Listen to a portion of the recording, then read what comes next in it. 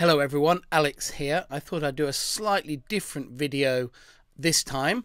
I wanted to make a video about my picture Coral Connections, which has just been announced as a winner in this year's Wildlife Photographer of the Year competition. But rather than talk only about my picture, I sort of thought I'd challenge myself to answer that question that everyone sort of always asks me, is there a formula to winning?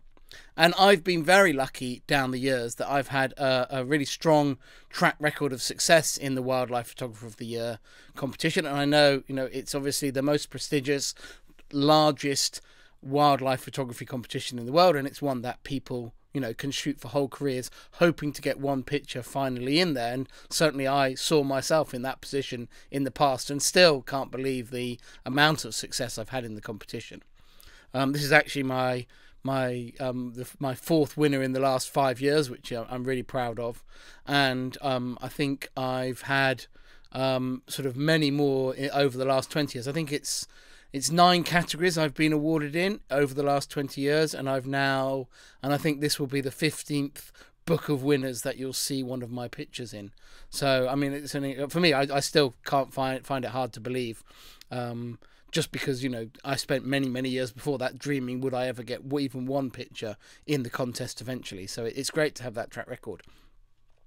But I also think that a lot of the photographers who've had a great deal of success, sort of keep their cards pretty close to their chest. So I thought I'd challenge myself to answer that question. Is there a formula to that success?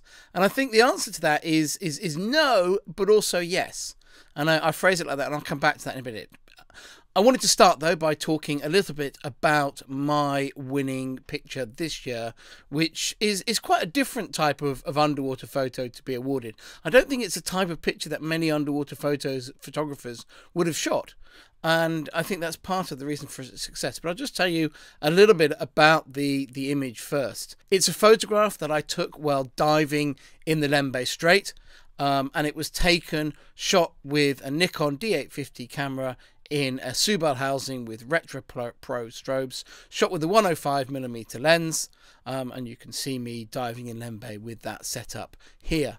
The photo, though, I think is quite an unusual choice of subject matter and composition, and I think that's one of the reasons for its success.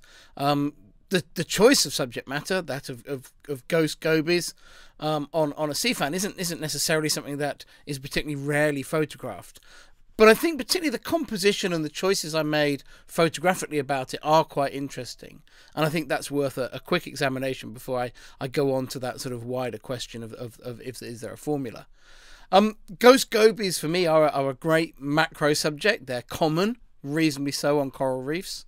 And I always like to take pictures of them, featuring them and also their backgrounds, particularly if there's the ability to create some graphic strength in the composition due to the symmetry or repeating patterns of the sort of invertebrate life that they live on. And the great thing is you can find them living or perched on all sorts of subject matter, from sponges to corals, in this case, hard and soft corals, sea pens, and sea fans, and in this case here, I think this is a starfish, or no, it's probably a holothurian, what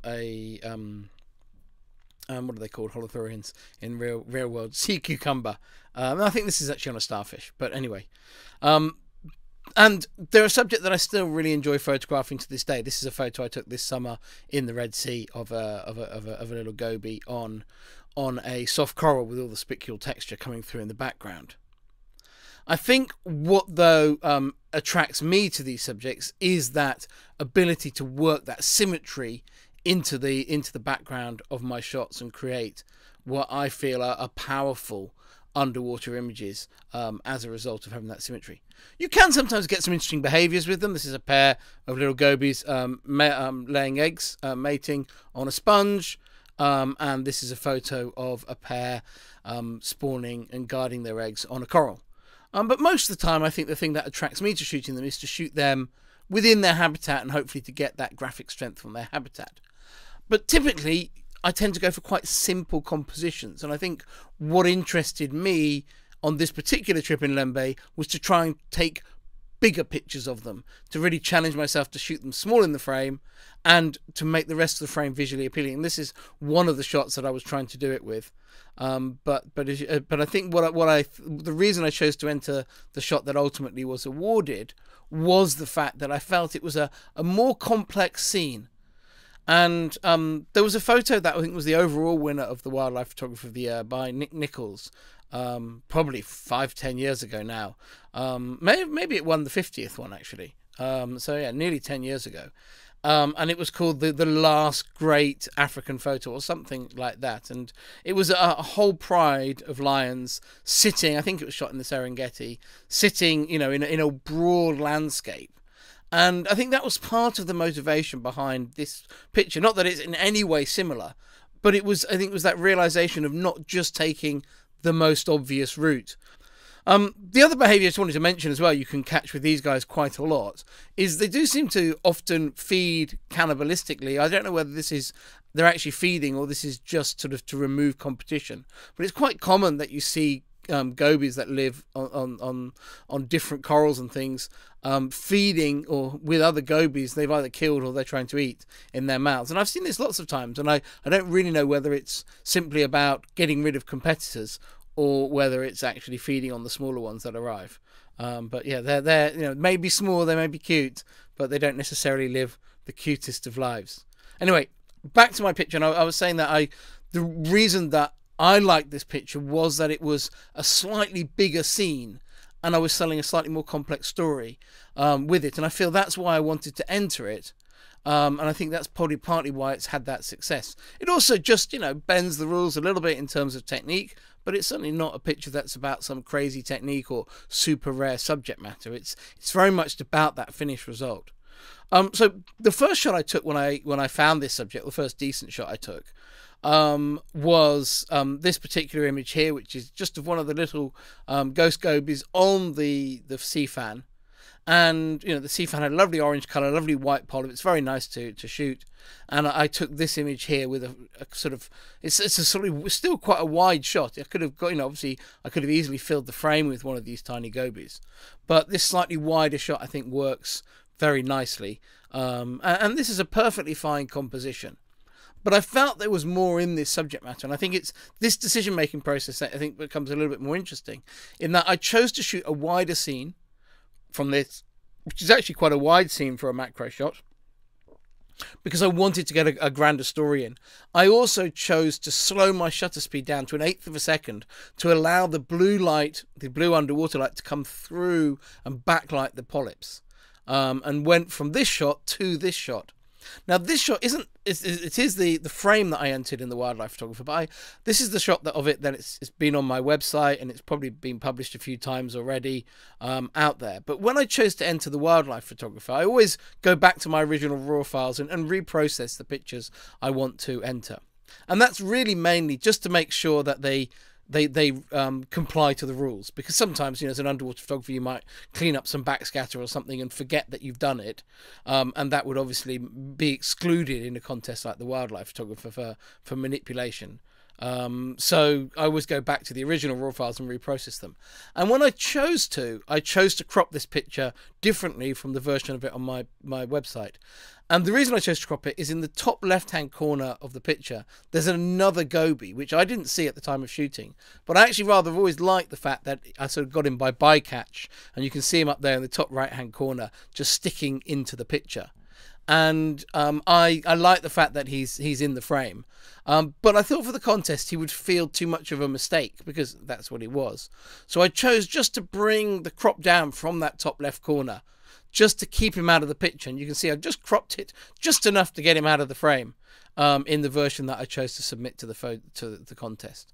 I don't know whether that would have made a difference with the judges. I think probably it might have done. But this very slightly tighter crop, I think just removed him out of the picture, and certainly then doesn't offer the chance for debate. I can very much see some judges really quite liking that little fish creeping into the picture, and other people feeling it's a distraction. And in this case here, I chose to crop it out. But in the version that I sell on my website and through stock agency, is actually in there. I don't have any problem with him being in there at all. But chosen to crop out, and I just thought that was worth mentioning. But for me, I think it was really that visual decision to not go for such a simplistic scene, to go for this complicated or more complex composition that still, I think, visually holds together. But it's not a simple composition. It's a composition. I could have easily, composed a very exact diagonal in this picture, or but I chose to allow the slightly more, there's still lots of graphic strength in this with the orange and the blue and the white colours, and that the diagonal line of gobies across the picture, I think from bottom left to top right, works very well. But I think allowing that more complicated scene to come through is really really allows this picture to work. And I think that particularly it's that colour combination that pulls things in. So that's, I think, a little bit why I wanted to choose it. The reason that I chose to enter this picture, and I think this is a big part of why I enter the wildlife photographer, is I always try to find a reason why I want that picture to win.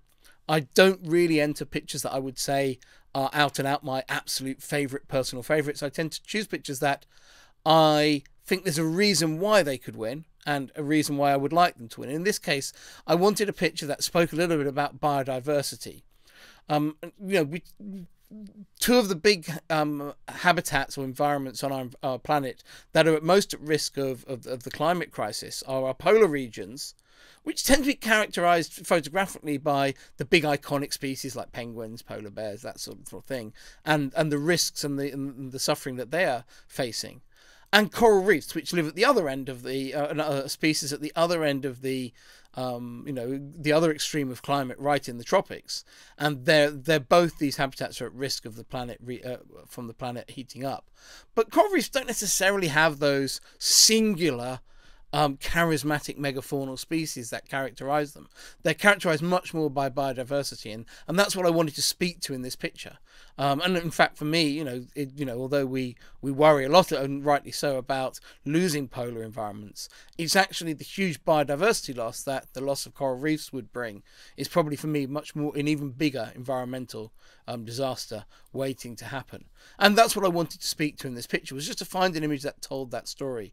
And one of the things I like about this Coral Connections picture is the fact it's about the gobies living on the sea fan. But actually, if you see it in the exhibition and you look closely, you can see that one of the gobies has got a parasitic copepod living on it. There are porcelain crabs, a couple of them dotted about the polyps of the sea fan. And I really like all that interrelationship of the species, all these species depending on the coral. And that was, for me, sort of a subliminal message within this, hopefully beautiful and eye-catching composition. So I now want to sort of change tack slightly and talk about, is there a formula to success? And I think there's no singular image formula, otherwise I would get 20 pictures awarded every year. But I do think that there must be some sort of track record or some sort of procedure that I'm following that's allowing me to have this strong level of success in contests. And I think I'm just going to run through a few of the points that I think are important. First of all, I think that contests have never been more important in photography. With the world so packed with photography, I think that the curation of the best work that contests do is more important than ever. So I think particularly with major contests like the Wildlife Photographer of the Year, entering these and getting your work seen on this platform is amazing, and the platform it gives to images is incredible.